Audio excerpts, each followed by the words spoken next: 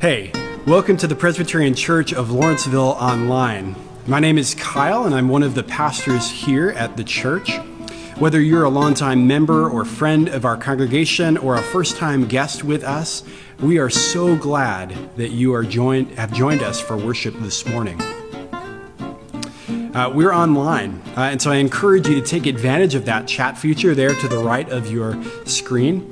If you're viewing this service on a mobile device, that chat feature will be down below. Someone from our church will be online during our live stream looking to engage with you. If you have any comments or concerns, prayer requests or needs, we do encourage you to share those with us. We'll try to respond to all of those as they come in. You can use that chat feature for just such a thing. If you'd like, you can also email any requests to our Associate for Pastoral Care Ministries, Jill Cifelli. Know that we continue to pray with and for one another. If you're sharing requests in the comments publicly, just a reminder, please don't include last names so that we can maintain one another's privacy. Engage with this service. Use the Facebook reactions as the service goes. Consider sharing your comments throughout the service. Like this post or share our video on Facebook. Even you might consider starting a watch party. It's never been easier to invite your friends and your family members to church. And so we encourage you to do that. Also, sing loudly. All of the words to the songs that we'll include in our worship service will be there on the screen for you. So sing like nobody's watching. All right. And finally, several of you have asked about how you might support PCOL during these times, and it's never been easier to do that. We encourage you to visit our website, pclawrenceville.org, and there at the top right-hand corner of the webpage, you'll see a blue button labeled Donate. Go ahead and click there, and you can give a contribution to our church. Whether you're watching us live or you're catching up with us later in the week on Facebook or YouTube, we are so glad that you've decided to join us. And we look forward to worshiping God together.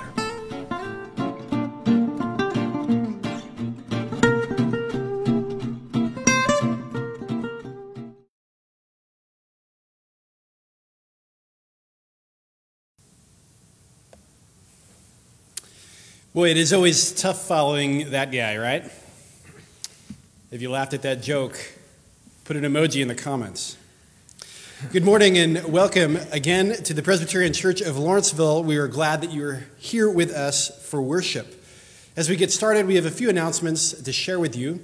The first is that if you've not done so already, we encourage you to download the order of worship for this morning's worship service. Not only will that allow you to follow along and participate with us in worship, but there are so many announcements in that document about things that are happening in the life and ministry of the church. Even though we are still very much in the middle of a pandemic, there are a number of things happening here, and we'd love to have you involved. So please download that document. The link, as I mentioned, should be there in the chat on Facebook or in Zoom. Also, I'd like to remind you that tonight is Worship in a New Key at 5 o'clock. We'll meet on Zoom. You can find that link either on our Worship in a New Key Facebook page, or we'll share it later this afternoon as well on our PCOL page. And we're going to follow up this morning's conversation through discussion, prayer, music, poetry, artwork. And so we'd love to have you join us, 5 o'clock on Zoom. Look for that link on Facebook. Some of you participated this past week in our first Lenten study series that the Adult Education Committee has put together called Take It to the Lord in Prayer. We're meeting again this week for the second session of that. If you missed the first week, that's okay. You can join this week. We're exploring together different forms and styles of prayer. This week, Lorraine Huckler will lead us in meditative prayer using prompts without words. So please join us. The Zoom link will be there in the chat for you, and we'll meet Wednesday at 7 to 7:30, just a half hour. We hope that you will join us for that. Also coming up, maybe you've seen on Facebook, we've got a Zoom trivia night coming up. It promises to be a lot of fun. DJ Dave is going to lead us. Dave Hoffel is going to lead us, MC that event for us. You can register online. There's information on our website. There's information on Facebook. The link is there in the chat. You can register as an individual or as a team. It'll be a great time to gather, to learn some new things, to have fun, to maybe meet some new people. and we're going to use that as an opportunity to raise money throughout the night to support our mission fund here at the church. So we'd love to have you join us, and also, why not share that link on Facebook? If you come across it, share it with your friends, invite others to join you. It promises to be a good time. This is a bit of a youth ministry announcement. Next Sunday, March 7th, we're going to begin thinking about Youth Sunday, which is coming up in April. So any students who would like to participate in Youth Sunday, and we hope that many will, are invited to join us on Zoom at 6:30. Again, next Sunday, March 7th. The Zoom link there will be provided for you in the chat. Also, if you get our youth ministry emails, it will be in that email, or you can always call or text me for that information. But any student who's interested in participating in Youth Sunday, we're going to have a big brainstorming session next Sunday evening, and we hope that you'll join us for that. Similarly, next Sunday, during the morning worship hours, I believe 9:30 to 11:30, Alicia Morrison will be outside the south entrance handing out our children's ministry Sunday school packages. So please feel free to drop by anytime during that to pick up your Sunday school bag. Many of you have reached out to the church, and many of you maybe haven't, but had noticed that the governor mentioned that houses of worship in New Jersey are allowed to operate at 50% capacity in person. Know that we are aware of that change, and our Returning to In-Person Advisories group is planning to meet this week to talk about that, what that might look like for us, what are the implications. So we invite you to stay tuned for more information as we continue to process and weigh all the facts and implications for us as a congregation. So we'll have some more announcements on that in the coming weeks.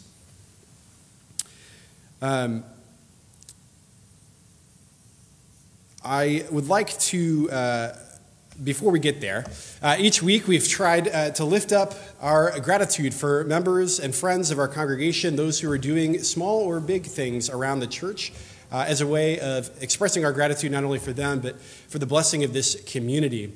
The folks that I'd like to thank this morning are maybe they're functioning behind the scenes, and sometimes they're not quite so behind the scenes, but I'd like to lift up John Calkins and Matt Kaufman, two of our musicians here at the church, who have been working, tirelessly. I don't think that's an overstatement to say, to put together the music that we have in our worship service, the videos, the pre-recorded things. I've noticed that the camera is now on John. You can't tell how red he is because of his mask, but we want to really embarrass him because not only are we grateful for him and Matthew and all of the work that they do, but unfortunately, John has taken a position with another congregation as a music director and won't be with us after March 14th, won't be with us on Sunday mornings anymore. And so after this is your 11th year here? So after 10 years, he's in his 11th year, he is going to be moving on, and so we'll miss you, John, for sure. We're going to give him a send-off on the 14th in worship and express our gratitude to him specifically. But thank you to Matthew and to John for all of the work that you do. Our worship just wouldn't be possible. This year wouldn't be possible without you, and so we are grateful to you and to all of our musicians. I think, we could clap. There are very few of us here in the building, so it doesn't sound that impressive, but know that we're all clapping in our hearts and in our homes. In just a moment, before we have our intro, we're going to hear another conversation between Jeff and Pastor Luke about the work that Pastor Luke is doing in Haiti. For those of you who have been worshiping with us for any amount of time, you know that February here at PCOL is Haiti Mission Month, where we celebrate the work, the ministry, and the partnership that we have with Pastor Luke and with Harmony Ministries. Last week, we received a special offering to support them, but it's not too late. If you were not able to make a donation to that, you can still do that today or any day this week. The link to do that will be there in the chat on Facebook and on Zoom. But before we get to that special announcement, I also want to remind you that immediately following worship today, there is a called special meeting of the corporation, and I want to read the formal announcement for that meeting.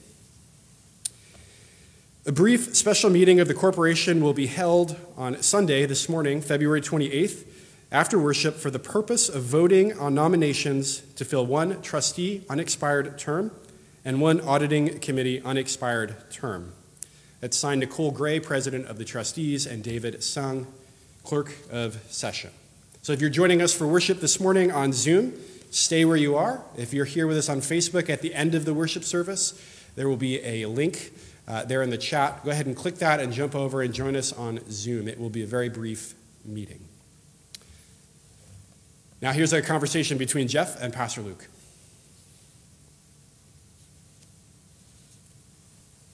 Pastor Luke, tell us a little bit about the needs that you have currently and in the future for your ministry. Well, the need, for the ministry in the future. First of all, we have to really think about Thomas Church, to rebuild, because it's the roof and the wall are cracking. So that's one of the needs, and also the bus to pick up the people, in different part of Port-au-Prince, that for them to really come to the service on Sundays. It sounds like one of the big priorities is this bus that we're hoping actually, I think, to ship over to Haiti. Is that right? Yes. Yeah. And how is the church in Léogâne? Is there reconstruction happening there? The reconstruction is going on right now. And so we will be sending a video of the construction to you. That's great. So you can see how far we are with the construction. And how about the schools at the various ministry sites? How are they doing, Pastor Luke?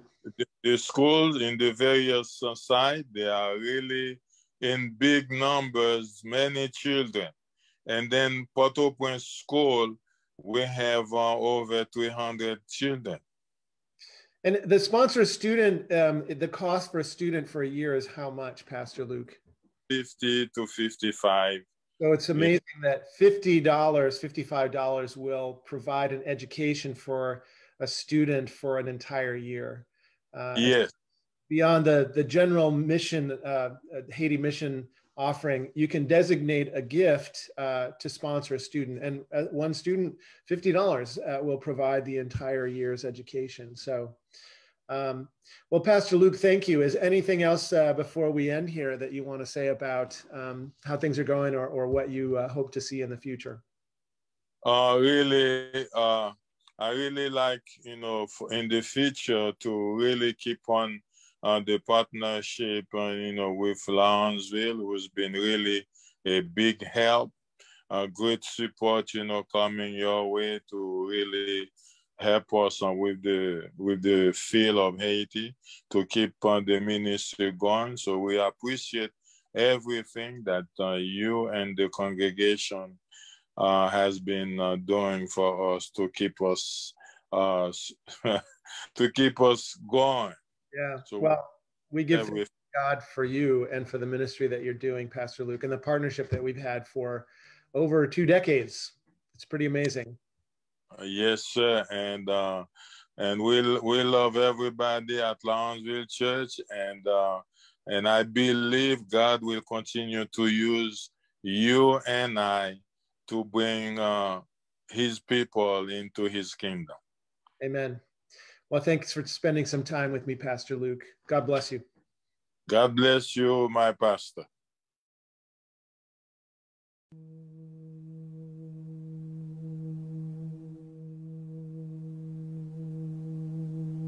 Be thou my vision, O Lord of my heart, not be all those to me, save that thou art.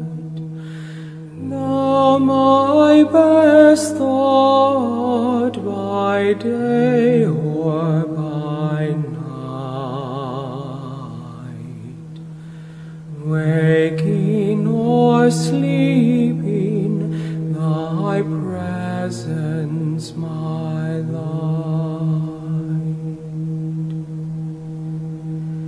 Be thou my wisdom and thou my true word, I ever with thee and thou with me, Lord.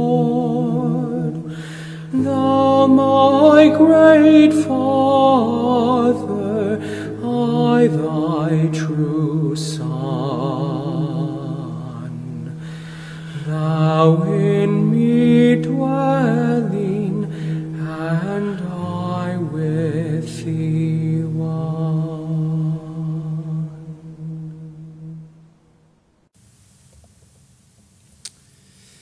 Friends, today in worship, we will be reminded that again and again we are called to listen. This is part of our invitation as people of faith, not only to speak, to pray, and to sing, but to listen. But listening is hard, isn't it? Especially when we don't know what we are listening for or agree with what we are listening to. Listening is hard. And so as we gather ourselves for worship this morning, I want to invite you to join me in a kind of kinesthetic call to worship as I prompt you, embodying our invitation to listen. And so, family of faith, I invite you to close your eyes. I invite you to rest your feet on the floor beneath you. Release any tension that you are holding in your jaw, your neck, your shoulders, your hands, your legs, your feet. Take a deep breath in and slowly let it out. The Hebrew word for breath, ruach, is the same word for spirit, the Holy Spirit. And so as you breathe, imagine that it is God who is filling up your lungs with energy, with love. Trust that God is as close as your very breath. Now I invite you to still your mind. Are we back? Yep. Hold up for a second. Go to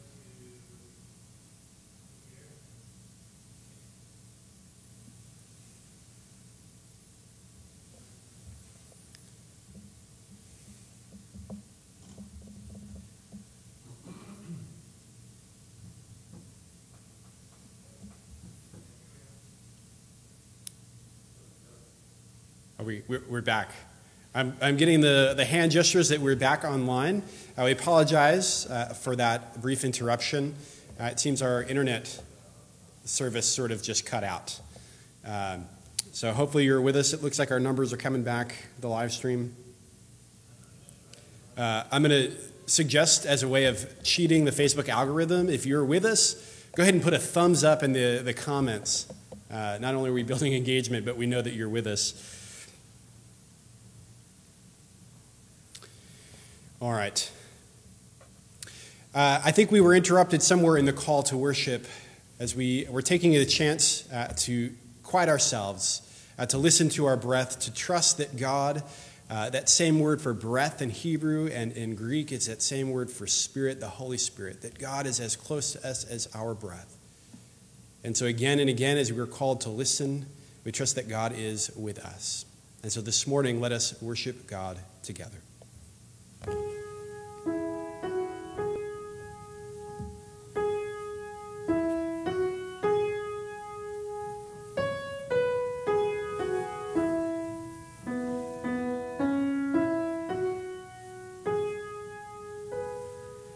Be still and know that I am God. Be still and know that I am God. Be still and know that I am God. Be still and know that I am God.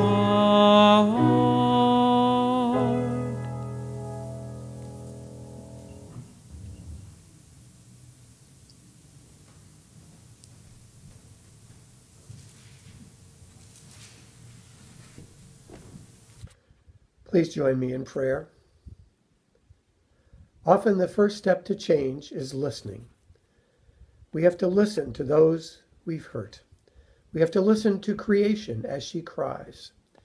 We have to listen to the voice of the oppressed if we ever hope to make things right. So today, as we begin our prayer of adoration and confession, we will start with a moment of silence, a moment to listen, and then we will pray together, trusting that God is always listening to us and that God listens with love. So let us confess silently and then together.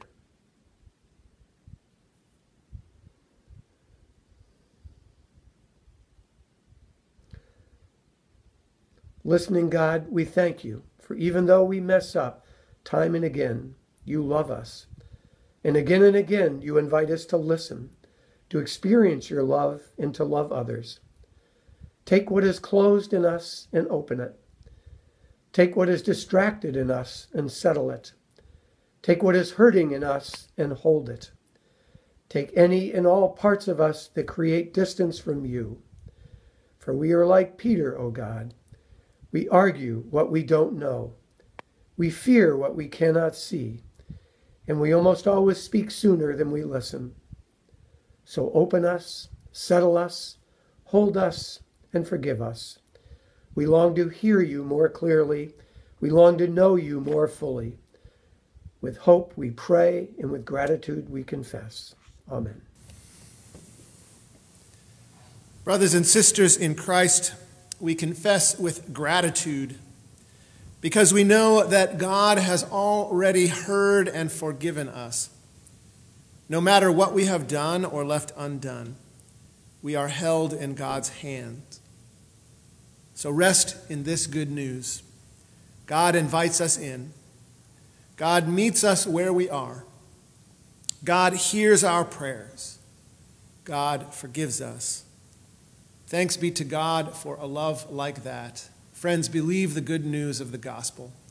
In Jesus Christ we are forgiven, healed, set free, and redeemed. Alleluia.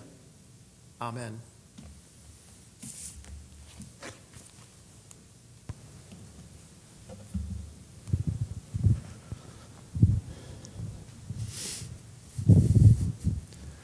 Well, hello, boys and girls out there. I know some of you are watching with us, and some of you may be watching later on with us. And so I wanted to take a little time to talk with you. And first thing I want to do is I want to ask you a question, and I want to tell you something that I wonder about sometimes. What would it be like if we were perfect? You ever think about that? What would it be like if we did everything right and never made a mistake? We got A's on all our tests in school, and we always helped with the dishes without being asked. We did everything that our parents or the people taking care of us asked us to do. What would it be like if we were perfect and never made a mistake? Think about that just for a minute. I'm going to talk, though, right now about the Bible story that we're going to be thinking about and that Kyle is going to be talking about in just a minute. It's a story where Peter makes a mistake. Jesus was teaching the disciples about how he had to go to Jerusalem, the big city in that area at the time, and that he would have to be arrested by really mean people, and they would hurt him, and they would put him on a cross, and he would die. And Peter said, no, that can never happen. Because you see, Peter thought that Jesus was going to be president. Well, they didn't have president back then, but king, sort of the same thing as the president. You're going to be president, and you're going to fix everything because you're the Son of God. And Jesus did something. There's a fancy word that describes what Jesus did. It's a cool word to say. He rebuked him. Isn't that a great word to say? It sort of rolls off the tongue. Maybe you want to say it too. He rebuked him.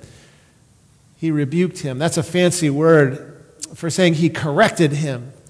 He said, you're wrong. You're making a mistake. This is what I have to do. I have to go to Jerusalem, and mean people will arrest me, and they will put me on a cross, and I will be killed. But I'll rise again in 3 days. So, back to this question, what if we never made any mistakes? What if we were perfect? I think about how When I was a kid, and even now, I make lots of mistakes. But when I was a child, I knew my parents loved me when I made mistakes because they would forgive me. And also, I learned from the mistakes that I made. And I think that's one of the things that God does for us, is help us learn. God helps us learn from our mistakes. And we know that we're loved through God's forgiveness of us.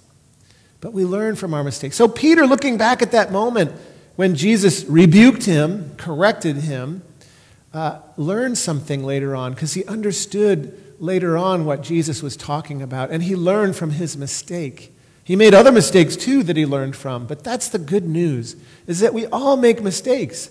And that's what's beautiful about being a human person, is that we make mistakes. And God forgives us. And through that, we learn about what it means to be a person. And we learn about who God is, because we make mistakes and we're not perfect. So think about that. Maybe you want to talk with your whole family around the dinner table sometime today about that idea. Thanks for spending some time with me. God bless you.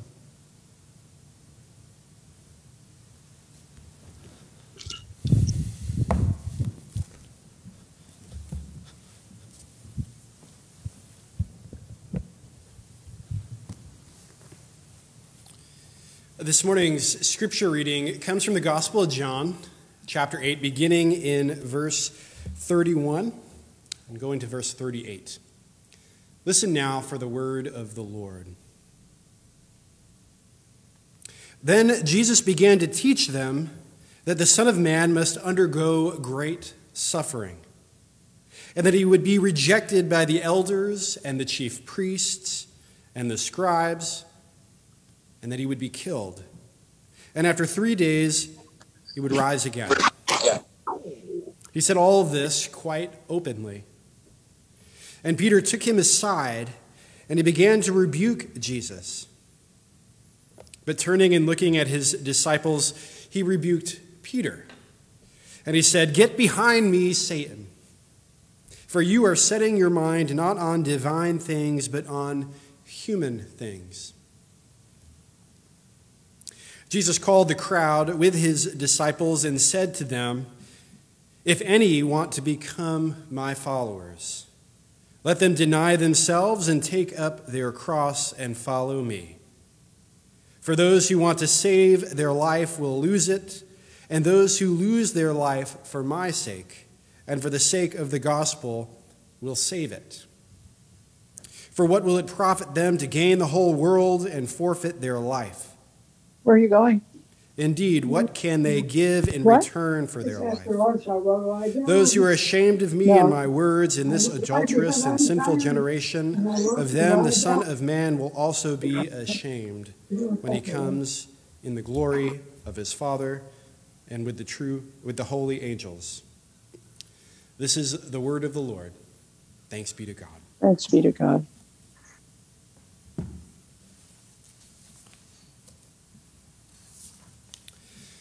Will you pray with me?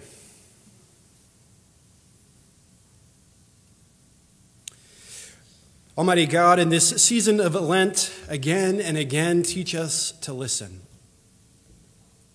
Teach us to listen for your word. Teach us to listen for your Holy Spirit. Teach us to listen to one another. This morning, may the words of my mouth and the meditations of all of our hearts reflect that listening and bring glory and honor to you. For you are our rock and our Redeemer. Amen. As we get started this morning, I want to say a few things about our Lenten theme. Jeff mentioned it last week. For those of you who joined us, it's again and again a Lenten refrain. In Lent, we are reminded again and again that suffering and brokenness find us. We doubt again. We lament again. We mess up again. Again and again, the story of Jesus' death on the cross repeats.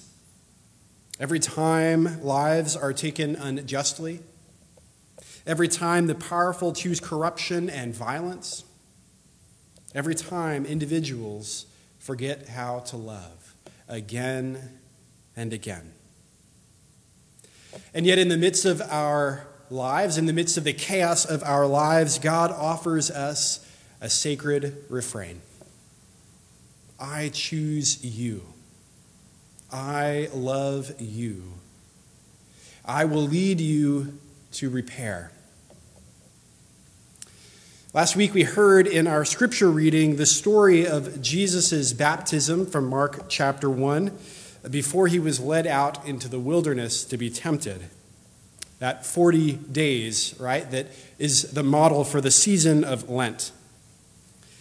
It's important to note that in that text, God meets Jesus at the Jordan. God meets Jesus before his Lent in the wilderness. God meets Jesus before Jesus comes back proclaiming the good news to all people. God meets Jesus before he does anything at all. And there on the banks of the Jordan River, Jesus is reminded that he is God's beloved. Again and again, God meets us at the edge of the river, in those liminal spaces in our lives at the start of something new and right here at the beginning of the season of Lent, and reminds us of what is elemental, what is foundational to who we are, that you and I are beloved children of God. Now, that's not what Jeff preached on last week. And like any good colleague, not only did I give him a bit of a hard time, but I found a way to work it into my sermon today. But, joking aside, if you worshiped with us last week, you'll know that Jeff raised some really important points about the again and again nature of evil that I think are especially relevant for us if we are to take serious this journey through the season of Lent. Jeff pointed out that one of the tricks of evil is to make us think that it exists out there beyond ourselves, that it's not a part of creation and it's certainly not a part of me. He suggested that the way that we as human beings deal with the problem of evil is to externalize it, right? To place the blame on something else, or probably worse and more often someone else. It's their fault. And in that way, we never actually have to deal with our own sin. And yet this season in the life of the church has always been about being fully honest, hasn't it? Being fully honest with ourselves and with one another and with God. And so in order to do that, we have to wrestle with the tension of knowing that we are God's beloved children while also understanding that that line between good and evil isn't a line between us and them, but rather it's a line that runs directly through each one of us. And perhaps that's the hard truth that we don't want to hear. Perhaps that's why Lent gets a bad rap at times, right? Because none of us want to confront our own sin and brokenness. I certainly don't. It's uncomfortable. We like hearing that God loves us, but we'd rather ignore those dark parts of ourselves that need to be confronted, that need to be challenged, and that need to be changed. And yet, isn't that what Lent is about? In our scripture reading this morning, right off the bat, we have a familiar character from last week that I think I'd be remiss not to point out, and I wonder if you caught it. Satan. Satan shows up again in this text when Peter rebukes Jesus. Jesus responds, "Get behind me, Satan." Now, on a side note, though I think we all long to be more like Jesus, I can vouch that this is probably not something that you should say to your spouse or to your parents or to your teachers. It never goes over well. Get behind me, Satan. What on earth is happening here? Now, to understand this passage better, I think we have to understand what comes right before it, especially here in Mark's gospel. It's important. Beginning in verse 27, which we didn't read, which unfortunately the lectionary doesn't include this week, Jesus asks his disciples, hey, what's the word on the street? Who do people say that I am? And so his disciples respond, right? Some say John the Baptist, others Elijah or one of the other prophets. There's that guy down the road that keeps calling you Joseph. But then Jesus responds to his disciples and he says, but who do you say that I am? And in one of his finer moments, Peter responds, you are the Messiah, the Christ, the anointed one. Now we know what comes next, right? Or at least we think we do. Jesus responds favorably, giving Simon the name Peter, and says, upon this rock, because Peter means rock, I will build my church. Upon this confession of faith, I will build my church. This will be the cornerstone to my church. But that is not the case here in Mark's gospel. Instead, verse 30 says that Jesus sternly ordered them not to tell anyone about him. Peter says, you're the Messiah, and Jesus says, okay, be quiet. Then Jesus goes on to say, right here in our reading, that the Son of Man must suffer and be rejected before being killed at the hands of the religious and political authorities. And so Peter pulls him aside and rebukes him. That can't be right, Jesus. Am I hearing you correctly? I thought you just said that you were going to suffer and be rejected and that you were going to die. That doesn't make sense. You are the Messiah. You're the Christ. You're the anointed one. Right, in the Jewish imagination at that time, the notion of the Messiah was one who would bring about the full restoration to Israel. I think we know that, and Jeff mentioned that this morning in our time with children. Most often, not always, but most often this was understood through the lens of royal triumph, right? It would be a king. Kings were anointed, right? The anointed one. If Jesus is the anointed one, surely he would be a king. In the Old Testament, King David was considered the Messiah, the anointed one who united the two kingdoms of Israel. And it was sort of those were the glory days of Israel's history. And the Messiah who is to come would be one like David, who would restore Israel to its former glory. Also in the Old Testament, King Cyrus of Persia is referred to as the Messiah. Perhaps you remember, right? He's the one that allowed God's people to return to Israel out of exile. So when Jesus foretells his death, it just doesn't fit within Peter's imagination. So he rebukes him. I want to pause there and go a little off script here, but I think it's interesting the amount of rebuking that's happening and the absence of real conversation.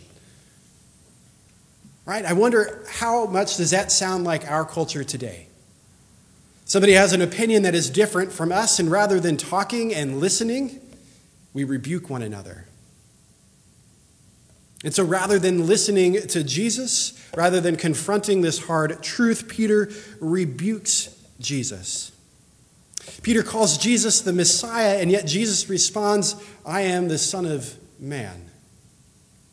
That's a self-designated title for Jesus that appears often in the New Testament, but is also a callback to a vision in Daniel chapter 7. And it refers to the one who is to come, who stands in contrast to the brutality of the political leaders at that time and represents God's true justice for all people. This is a social political statement that Jesus is making, and it's one that challenges the traditional understanding of what the Messiah would be, and it's one that advocates for all people, perhaps not just Israel. So Peter rebukes Jesus. Peter rebukes Jesus, I think, not necessarily because he's concerned for Jesus, Surely he doesn't want Jesus to die, but I think it's more likely the case that he is confronted with a hard truth. The hard truth that perhaps his understanding of the good news and of what it means to follow Jesus needed to be challenged. It needed to change. This new understanding of the gospel that Jesus is talking about requires self-examination and action from Peter. And that made Peter uncomfortable. Hard truths trouble the waters of our understanding, the Reverend Denise Anderson writes. And hard truths challenge our notions of what is real. And so Peter wants to ignore Jesus. He wants to quiet Jesus, and so he takes him aside and he tries to quiet him down. And Jesus responds, how? Get behind me, Satan. Get behind me, Satan. Jesus responds that way, I think, because embodied in Peter's response is that again and again nature of evil that Jeff mentioned last week. It's that subtle, subconscious desire for comfort. It's that subtle, subconscious desire to maintain the status quo, to not make waves, especially if we are the ones in power. Especially if we are the ones that benefit. It's that subtle, subconscious desire that says we've talked about racism enough. It's that subtle, subconscious desire that says if you disagree with me, you are wrong. And Jesus says that's not the gospel. Speaking to all of those gathered there now, not just Peter and not just his disciples, Jesus issues a call to discipleship. Anyone who would follow me must take up their cross. To be clear, this is not martyrdom. This is not a rally cry. This is not give me liberty or give me death. This is not live free or die. This is not Christian nationalism, and this is certainly not January 6th at the Capitol building. To all of those gathered there, those living under the occupation of the Roman Empire, the cross was a symbol of political oppression. And so Jesus reminds all of those gathered there, and Jesus reminds us, that to follow Jesus is to stand in solidarity with all who are oppressed. It means considering the ways in which we, knowingly or not, contribute to that oppression. And it means working toward justice for all people. Again and again, this Lenten journey calls us to examine the things in which our hearts are invested. How important is comfort to us? Would we be willing to listen to hard truths and to be changed by them, even if it proves to be difficult? Or are we committed to the status quo? Because even though it may be imperfect, at least it's familiar. Again and again, we are implored to listen. We are called to listen as people of faith to one another and to God, especially when what we hear is unsettling. Our ears should burn, right? As opposed to dismissing them. I'll be the first to admit and to say that if the disciples, those who lived with and traveled with Jesus every single day, had something to learn, then surely I don't have it all figured out. Lent is a time of reflection and repentance. Repentance means changing direction, and change requires humility. Again and again, we are called to listen. Taking up our cross, we bring all of ourselves to God in humility. To listen, trusting that God will meet us along the way, despite the difficulties that we may face. Thanks be to God. Amen.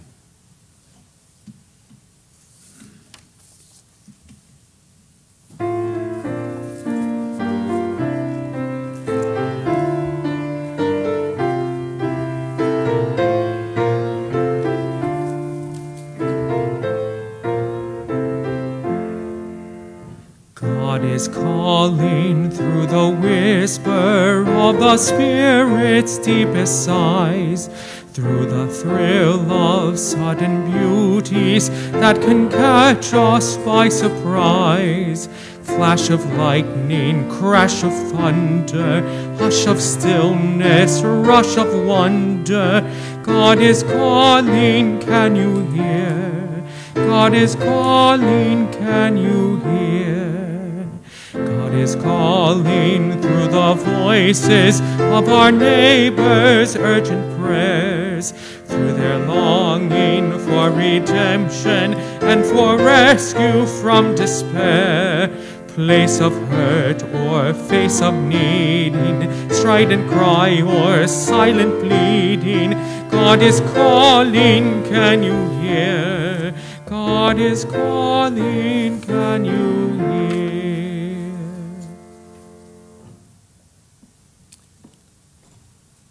Let us pray. Holy God, again and again we come to you with broken spirits and empty hands, hoping you might say something, a word that might heal us, enliven us, hoping you might give us something to fill the emptiness. And again, whether we know or not, you do speak the words of hope that drop by drop, even in our sleep, provide healing and wisdom through your awesome grace. Again and again, like Peter, we fail to understand, and when we do, fail to do what's right. It's then that our consciences convict us and the Scripture indicts us, and through that, in a way we'd never choose, by the mystery of your love, you teach us. You enable us to listen. You claim us even in the messy imprecision of navigating the life you gave. You give us hope amidst the sorrow, you who used death to give us life. Help us, O God, to be victors in the midst of strife, the joyful music of your gospel leading us onward. We pray this amidst the comical and chaotic of our everyday, as the pandemic claims yet more lives, as we with languid minds and hearts sign on to Zoom meeting after Zoom meeting, watch TV until our eyes mist over. Oh God, give us life amidst the mess. We pray fervently that Christ might come into our hearts and show us the life that truly is life. Help us to be more than conquerors through him who loved us. Help us, God, to show your love not just by what we say, but by what we do. We pray this for ourselves, and even this is a prayer for others. Indeed, that Christ might live for others through us. And so, God, we do pray for this world. We pray for friends. We pray for those in need, for the broken. And we lift up all of these prayers in the silence.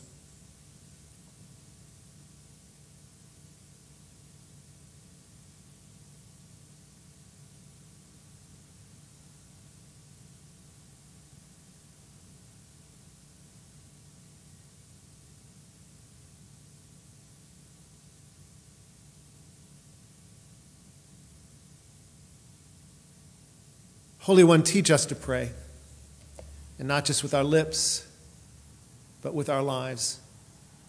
We lift up all of this as we pray those words of the prayer that Jesus taught. Our Father, who art in heaven, hallowed be thy name. Thy kingdom come, thy will be done, on earth as it is in heaven. Give us this day our daily bread, and forgive us our debts as we forgive our debtors. And lead us not into temptation, but deliver us from evil. For thine is the kingdom and the power and the glory forever and ever. Amen. You know, it occurs to me that we think of prayer as something we do with our lips, with our hearts, in our minds. But prayer is also what we do with our lives and with our money, our treasure. Jesus said, where your treasure is, and that means money. Where your money is, there your heart will be. And so we depend on your treasure to do this work that we do together as a church community. And so I would invite you to practice generosity at this moment, to give a gift or to consecrate the gift that you're giving. If you're giving regularly online, that's a super easy thing to do, to set up so it happens automatically. But now we consecrate those gifts that we are about to give or have given for the sake of God's kingdom. So let us give and let us practice the kind of generosity that we know from God, our Creator and Redeemer and Sustainer. Please give. Thank you.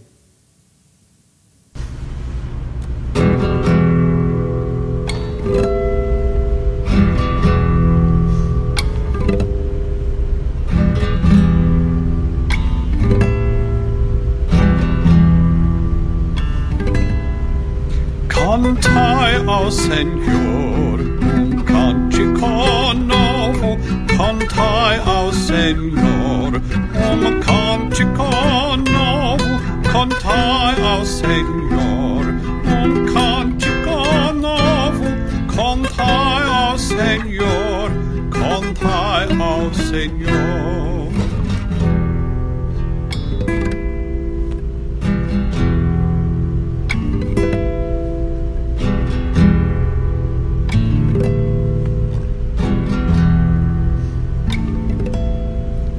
Porque Ele fez maravilhas, porque Ele fez maravilhas, porque Ele fez maravilhas, cantai ao Senhor, cantai ao Senhor.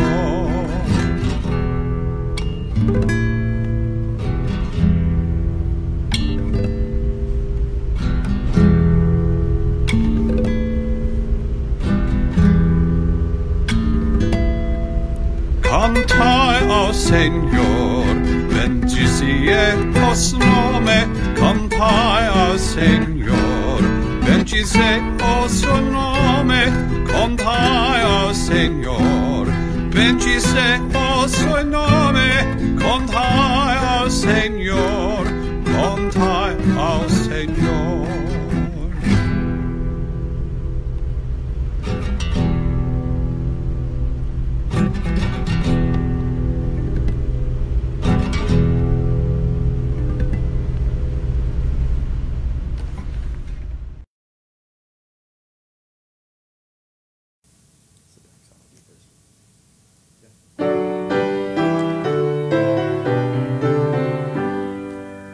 Praise God from whom all blessings flow.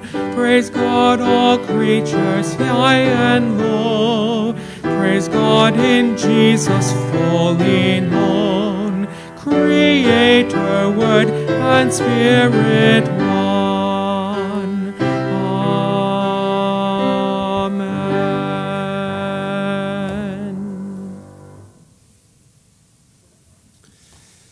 Let us pray. Gracious God, we give you thanks for all that you are and all that you do. We give you thanks for your blessings in our lives and for your faithfulness to us, even when we are faithless. We offer up these offerings of our tithes and of our very lives this morning. We pray that in our giving we might become more generous people.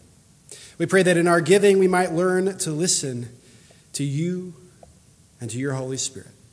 Use these gifts, we pray, to further your kingdom and your ministry here in Lawrenceville and around the world. Gratefully we pray. Amen. The peace of Christ be with you. Also with you. You know, every week I still kind of wait, like, I don't know if anyone's going to respond. It's that nerve-wracking moment. We share a sign of Christ's peace with one another as a sign of our reconciliation together.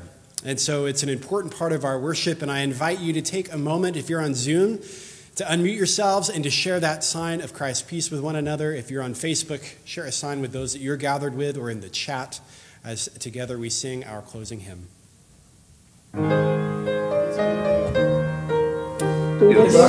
Peace, everybody. Don't forget to Marty. yourself again.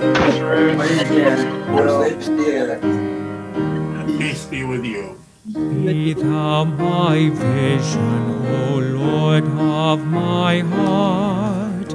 Not be all else to me, save that thou art. Thou my best thought, by day or by night. Waking or sleeping, thy presence my light. Be thou my wisdom, and thou my true word. I ever with thee, and thou with me, Lord. Thou my sole shelter, and thou my high tower. Raise thou me heavenward, O power of my power.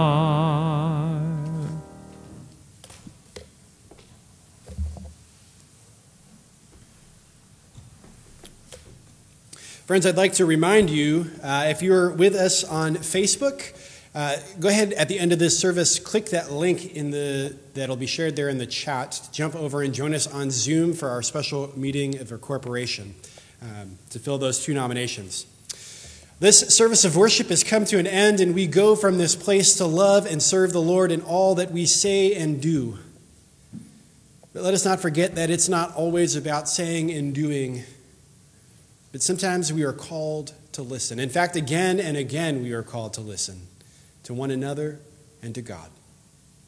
May the grace and peace of our Lord Jesus Christ, the love of God, and the fellowship of the Holy Spirit, which binds each one of us together, be with us this day and every day. Amen. I want Jesus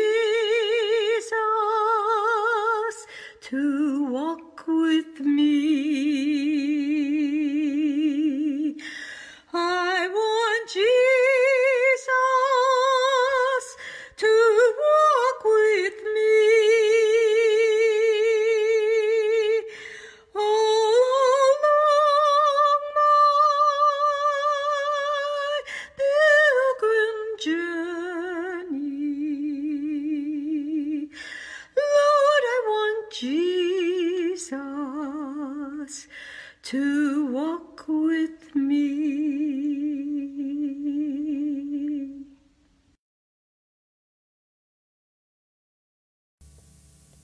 Friends, we are gathered as a congregation. Although we are apart, we are together in spirit. And so we gather for a corporate purpose, a very simple purpose, and a very short meeting. We're going to be gathering as a corporation to elect a new trustee and to elect a member of the auditing committee. So I'm going to open us with prayer, then I'm going to turn it over to Nicole Gray. I presume that, Nicole, you're with us on Zoom. Are you with us? Speak now. Oh, maybe we'll give her a moment. Okay, good. And then the first thing you're going to want to do is ask the clerk to certify a quorum and then proceed with the business, but let's pray first. Holy One, we give thanks for the centuries-long ministry of this congregation. And we give thanks for your sustaining hand through the years. You have been our help in ages past, and you are our hope for years to come. And we pray this in the name of Jesus, our Redeemer. Amen. Okay, the moderator of this meeting is Nicole Gray.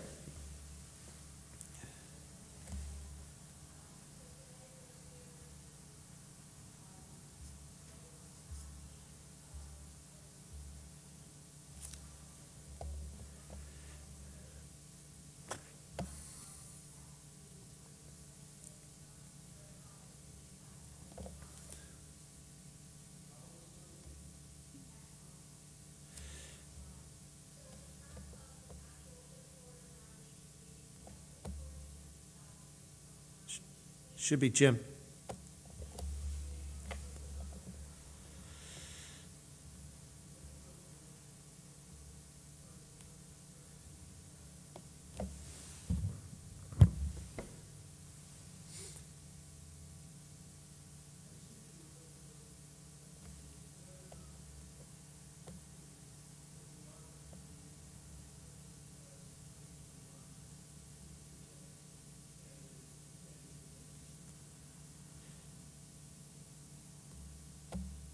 Nicole, you can take both of them. Just ask if there are any nominations from the floor for either office, and then a vote to close nominations, and then a vote to accept.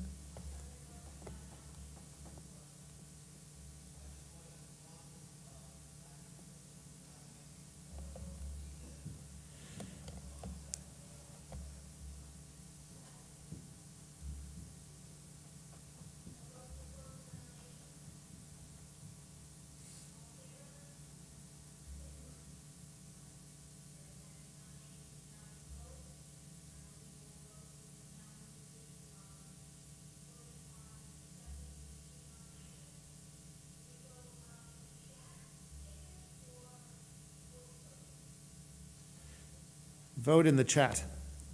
Vote aye or nay.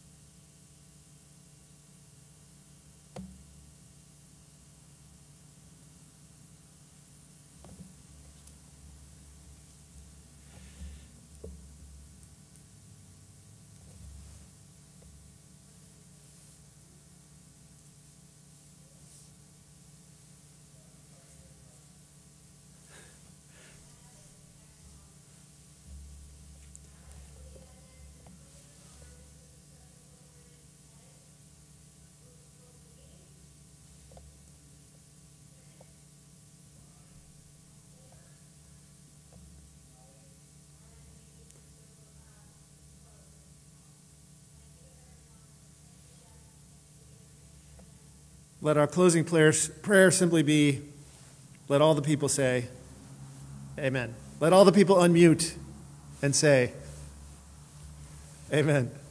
All right. Blessings, everybody.